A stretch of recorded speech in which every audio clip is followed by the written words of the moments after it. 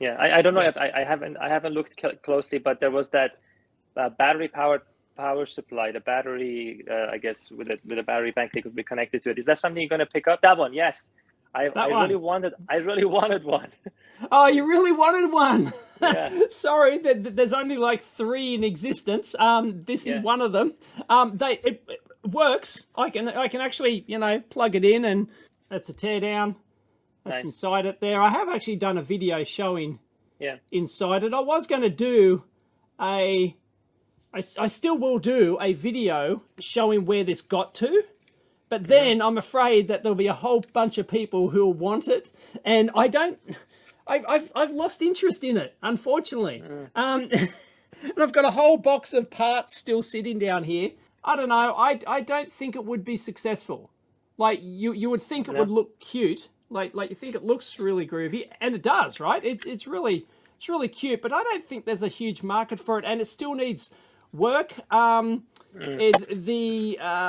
has to be fully characterized. I think it needs a new transformer, because that's a planar PCB transformer. yep, That's yep. actually a planar jobby, and yeah, it's not as good as it didn't turn out that well, and it needs to be redone, and the software in it's incredibly complex.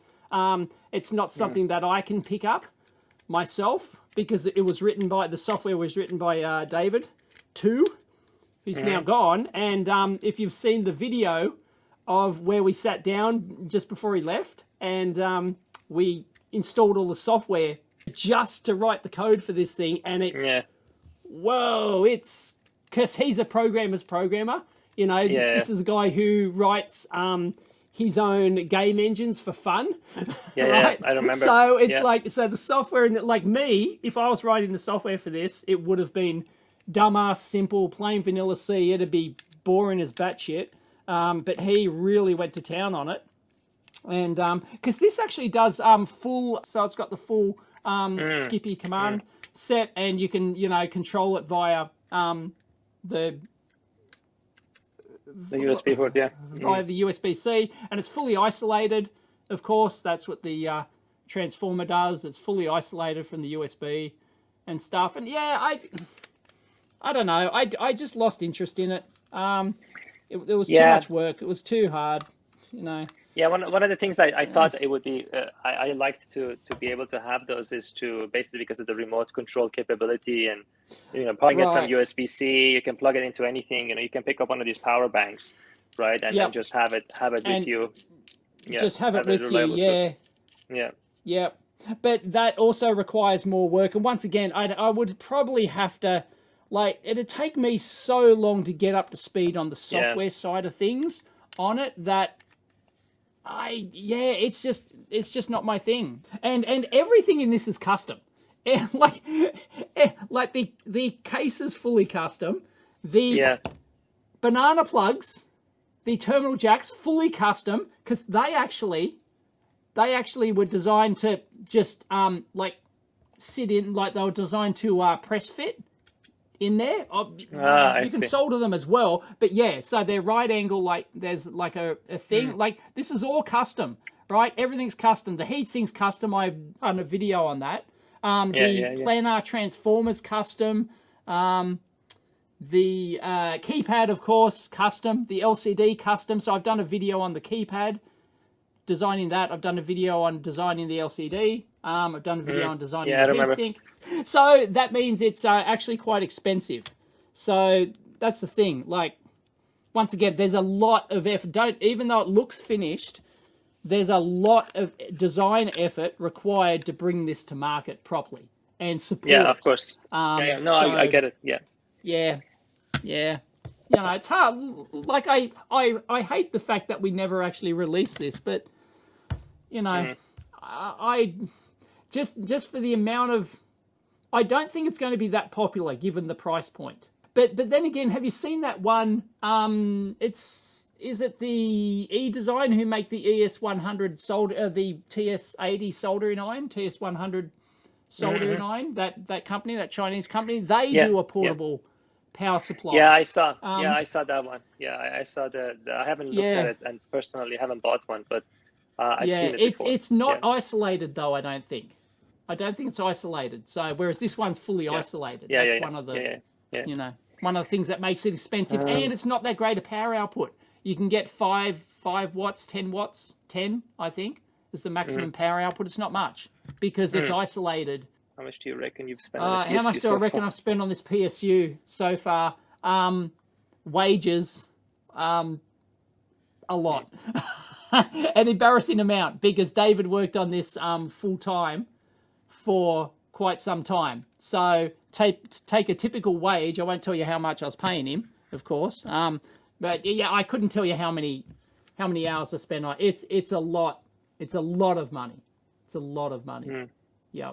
So yeah, unfortunately. And well, it's that, you know, do you keep pouring money into it, right? How much do you keep pouring into it to get it finished? And once it's finished, then it's not finished. You've got to support it, right? Yeah. So, of course, you know, just like all your other products, Yep.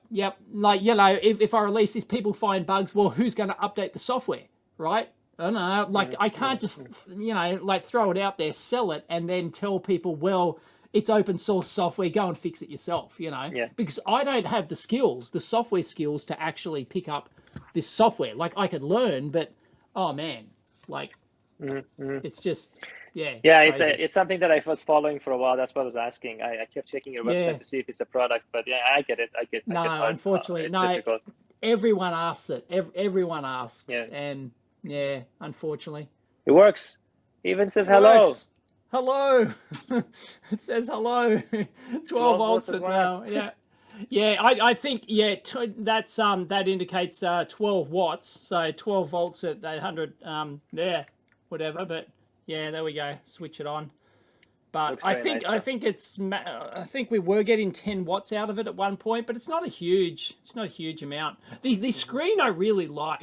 The actual custom screen, I'd love to reuse the custom screen for something. Like maybe do a simpler power supply project, but reuse the custom screen because I think it's like really nicely laid out. Like we actually put a lot of thought into this, you know, there's just set voltage and current up the top, and then what you're actually reading back at the moment, and there's other enunciators, constant voltage, constant current, and you know, and it's a nice big legible display, and it's really quite nice. So I was thinking maybe, you know, if I was gonna do this, I wouldn't do it as this portable thing anymore. I don't think I'd sort of like want to reuse the LCD. Yeah, like a little, like I love those slimline bench ones. Yeah. Like, have you seen those? They're really sexy. I don't have and any. You can put them I don't have here. Side by side. Yeah, I don't have one, but I've seen them, and I really like that form factor, and I think that'd fit well in a form factor. You know, a slimline, you know, nice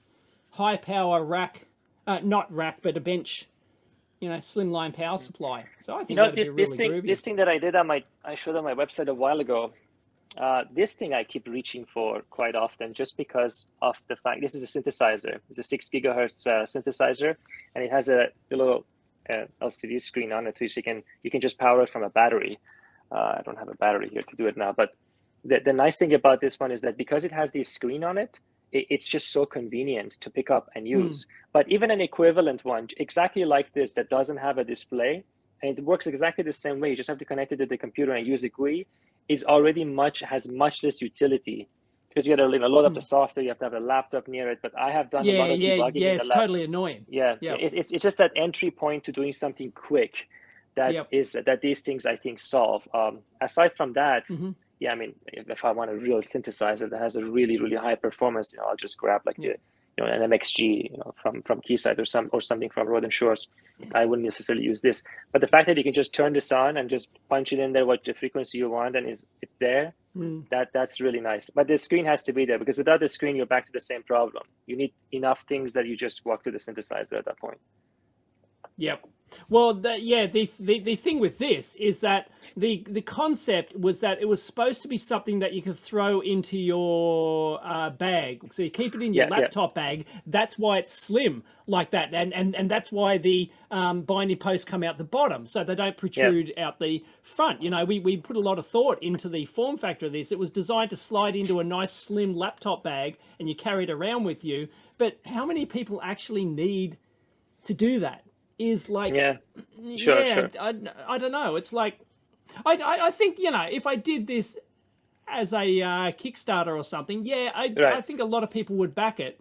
But, you know, Yeah. yeah, I'm just doubting the actual usefulness of it. And that's why, like, we originally did it as a completely isolated thing because, well, that was novel, right? It had Yeah, to be yeah, yeah. isolated. You could use it from anything. But if you're using it from a battery pack, you're already isolated anyway. So you're actually crippling the design of this thing I see. Yeah, for no reason, really. yeah, You know, so... yeah. But that's going to be more Yeah. popular than something like this still, right? I mean, more people need Oh a yeah, no, power supply than that. that's Yeah. even more niche. Yeah. Even more niche. Yeah, yeah.